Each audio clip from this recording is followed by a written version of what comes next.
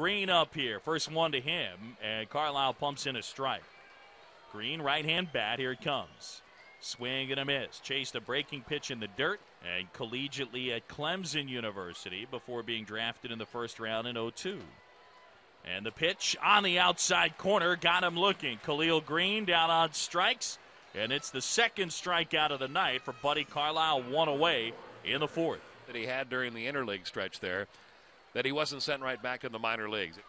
A strike to Russell Branyan, who now swings and bounces one foul first base side. Really looking for consistency in the 3, 4, 5 spot of the rotation. And the innings. 0-2 cut on and missed. Russell Branyan down on strikes. He throws enough strikes so that he can get deeper into games. First one to him, and that's in for a strike.